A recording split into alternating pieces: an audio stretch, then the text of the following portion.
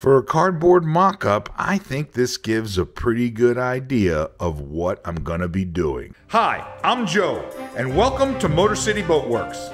Let's get to work.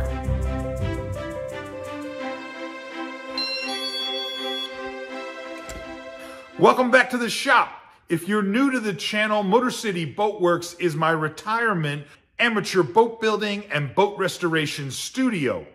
I'm restoring a 1986 Albin 27 family cruiser. That's the boat behind me. And the new boat that I recently acquired for the Boat Werks, a 1981 Skipper 20 trailerable sailboat. The Skipper 20 has been on my bucket list for a number of years. There were only about 500 of these boats ever made.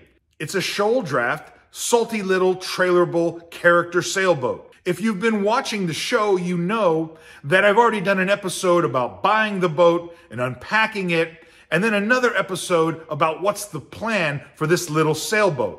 Over these episodes, you, the viewers, have helped me decide what's going to be my ambition, my plan for this little sailboat. This episode is about how I'm going to design a small pilot house for the Skipper 20 sailboat. I want to thank everybody for the comments and all their questions regarding how I'm going to go about doing this. A lot of the questions came from folks who have their own small trailerable sailboats, and they want to know how to do a pilot house on their boat. What things should they be taking into consideration? So we're going to spend some time and I'm going to talk about the design and the design parameters of putting a small pilot house on a small sailboat. I think this is something that's not really talked about, but it's important because it will inform every step of the restoration process, both in terms of material, what the actual design is going to be like, and how we're going to go about doing it. I hope you stick with me. Now, as you know, I'm not a professional. I'm not a naval architect.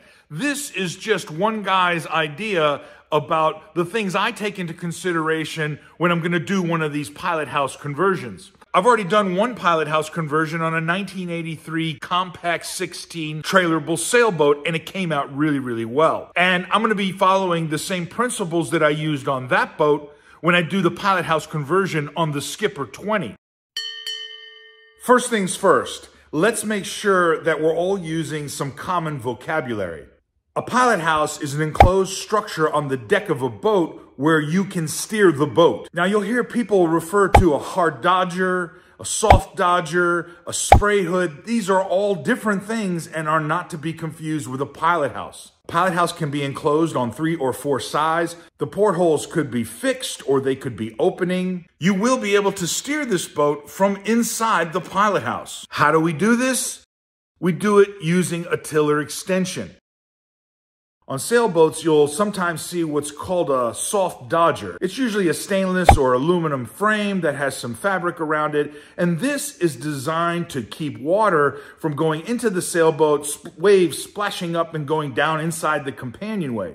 When your dodger is made of something more permanent and is a rigid structure, well, it's called a hard dodger. A spray hood is usually a piece of fiberglass or wood that also prevents water from going down the companionway, but what it's really designed to do is kind of act as a housing for the companionway hatch. What we're going to be doing on the Skipper 20 is what I call a pilot house conversion. If you're enjoying this episode, would you do me a favor? Hit the like button and maybe leave a comment below. I invite you to subscribe. And if you really want to help out the channel, well, please consider leaving a donation on Patreon. This channel would not be possible without your support. A lot of people ask me, how do you know if the boat you're going to be doing the pilot house conversion on is a good donor boat? So let's take a moment to talk about that up front. Truth be told, you could probably put a pilot house on any small sailboat. But if you're not careful, if you don't think ahead, if you don't follow your design parameters, you may end up with a bad case of UBS, ugly boat syndrome. Oh, no. I don't want to be the guy with the ugly boat. There are some small sailboats that are just not good candidates for a pilot house conversion. I like to choose small sailboats that have a salty look. They tend to be more traditional looking sailboats, beautiful curved lines. The hull is usually a little fuller. Bow will rise nicely from the stern. In and of itself, the sailboat should be desirable. There should be a strong following, and it should be in high demand. Because the pilot house will be bolted to the upper deck, the boat needs to be constructed fairly well. In order for it to be a pilot house, it's got to be close enough to the steering position. Tiller extension will only get you so far. If the hull is too shallow, if the boat design is too angular, this can be a problem. Oftentimes, more modern or generic small sailboats, they just don't have the character that responds well to a pilot house conversion. Any way you look at it, a small pilot house conversion requires a lot of time, effort, and some money. In the case of my Compact 16 pilot house conversion, that whole project took about 200 man hours and about $600 to $800 in materials. Now the man hours is only the time spent working on the actual pilot house and installing it. It doesn't include sourcing the materials, picking them up, cure times, dry times, waiting for things to be ready for finishing and painting. All I'm saying is choose the right small sailboat for your pilot house conversion. Now you will hear some well-meaning individuals speak out against the idea of putting a pilot house on a small trailerable sailboat. You often hear them say things like, you're going to ruin the balance of the boat. You're going to add too much weight. You're going to cause the boat to have too much windage. You're going to make the boat look ugly. You're going to ruin the lines. While all those things are possible for the amateur boat restorer or boat builder, let me tell you, if you follow these design principles and this construction technique, you will greatly reduce the chances of any of those things happening. Don't let them talk you out of it. Let's get started. We need some key measurements and we need to use a critical eye to look at the lines of the boat. This is just a simple pilot house. It's basically a box with one side open. In its simplest form, this pilot house is two sides, a front, and a top. And we need to take some measurements to get some idea of what the dimensions are going to be. First thing we need to know is what's the distance from the rear of the mast step to the aft edge of the cabin top. Then we need to know the distance from the rear of the mast step to the aft end of the pilot house. This will be up to your individual choice. Next, you need to know what the beam of the boat is. How wide is the boat? You need to know the width of the cabin top at the point where the sides meet the top of the cabin. And then you need to determine what is the relative width of the cabin top. Relative width refers to where the sides of the pilot house are going to come in contact with the top of the cabin. It's usually a couple inches more inboard from the actual width of the cabin top. The last dimension is probably the most important one, and that's going to be the height of the pilot house from the cabin top. We'll talk about how to determine the height of your pilot house in just a little bit. Here's where we start analyzing the lines of the boat. When taking these measurements, you need to be conscious of the camber of the deck. That's the curve of the deck from the center line outboard. We need to know what's the drop from the center line of the boat to the sides of the cabin top. It's basically an arch. The center is higher than the side. I like to take a measurement from the deck to the top of the cabin top on the sides and in the center. This will usually give me an idea of the drop. There's a couple more things we need to be aware of. How much fore to aft does the cabin top slope in relation to the waterline? And also, what is the rake of the forward cabin edge? All of these dimensions I make note of, and I like to put them into a little worksheet. The worksheet will be available to the workers on my Patreon site. How do you know how tall to make the height of your pilot house? I know, this one's a tough one. Too tall and the pilot house won't look in proportion to the lines of the boat. Too short and the pilot house won't really accomplish anything. Here's where I like to take some more measurements. The height of the cabin top from the deck at the point that is the front of the pilot house. I also like to measure the height of the cabin top from the deck at what would be the aft end of the pilot house at the aft end of the cabin. These numbers will give you an idea of the proportions of the boat. You could then get an idea of what could be the maximum height of the pilot house. Usually, it's about 2 times the height of the cabin. Now, this is not always the case, but it'll get us started on the way to making a mock-up so we can get an idea of what this is going to look like. We have to very carefully balance our design parameters versus what's going to look good on the boat. In this case, we have two design parameters for the Skipper 20 Pilot House. In this case, I want standing room at the companionway, and I want to be able to steer the boat from this position by leaning against the stairs or the bridge deck. Trust me when I tell you the height of the pilot house will make or break your design. Whoa, now I know what you're thinking. You're thinking, man, that's some nuances of boat building. And you're also probably thinking, hey, how come there's not a cute pet or a kitten supervising all this work? All right, enough talking. Let's build something. So I'm going to be doing a HotGlue Gun mock-up where I take large pieces of cardboard, sketch out a design, cut it to size, and then kind of hot glue gun everything together. I call this tool the Hot Mess. Ooh, that's just a hot mess. I like using this 20-volt battery-powered hot glue gun because I don't have to worry about cords snagging or pulling on anything. It's a lot easier to use. It's fast and it's very reliable. MotorCity Boat Werks has no sponsors, and I get no compensation from any of the companies or the products that I sometimes mention on my channel.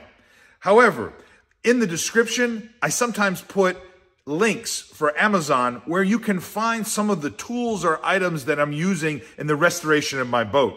Amazon does provide a small commission if you use those links. So here we are. This is our initial mock-up based off of the measurements from the worksheet. Obviously, cardboard has its limitations and people get hung up on the curves and the angles not being right, but that's not the point of the mock-up. The point of the mock-up is to get to something that we can stand underneath to understand how much room we have to work with. The mock-up is not a pattern. We'll address the curves and matching the deck camber when we get to the construction phase. This is kind of the point of the design worksheet. It's where reality meets what you're putting on paper. Here you can see my initial estimate on how long I thought the pilot house would be, where you can see the overhang in relation to the aft end of the cabin top. This is something unexpected. All right.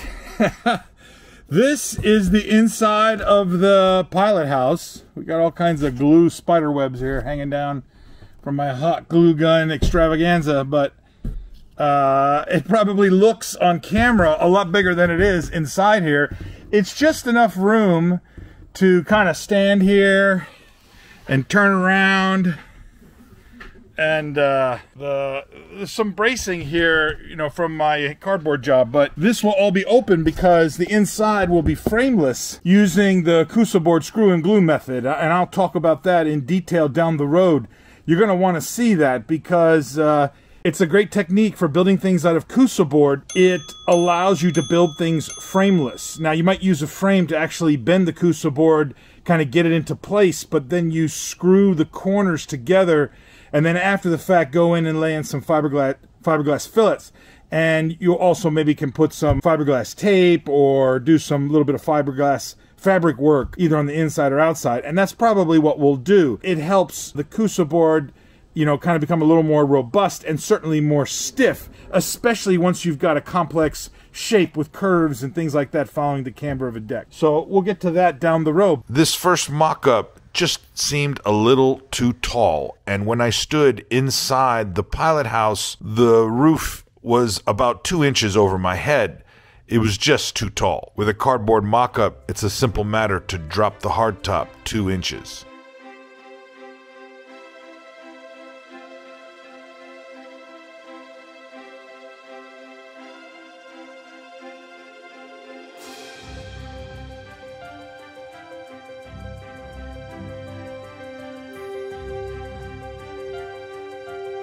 I like it. It's pretty good. This was the second iteration that I made. The first one was, I felt like it was a little too tall. It didn't quite look right. And now I'm much happier. Just 2 inches made a significant difference, reducing the overall height, thereby changing the profile of the pilot house. I think it looks a lot better now. And I definitely think this is something worth doing. The top here will need some sort of a sliding hatch that slides forward, so that you can climb down inside, step on the steps.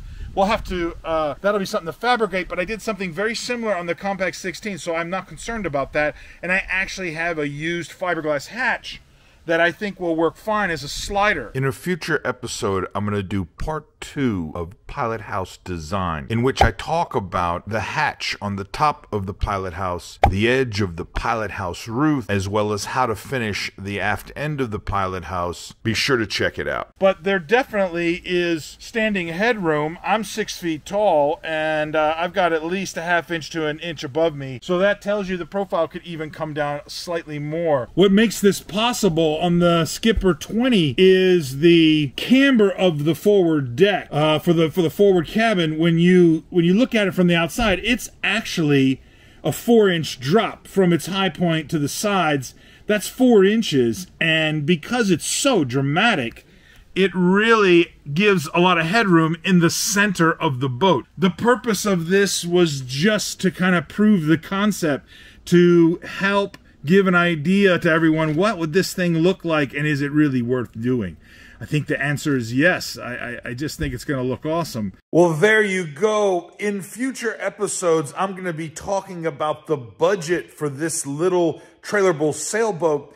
I'm going to also be discussing the construction method in detail. We're going to build it together so you can see how the Pilothouse is constructed. Now, that's quite a ways down the road. Be sure to check in on the channel because I have a variety of projects that I'm finishing up before the end of the year. Rest assured that work continues on the Albin 27 pocket trawler.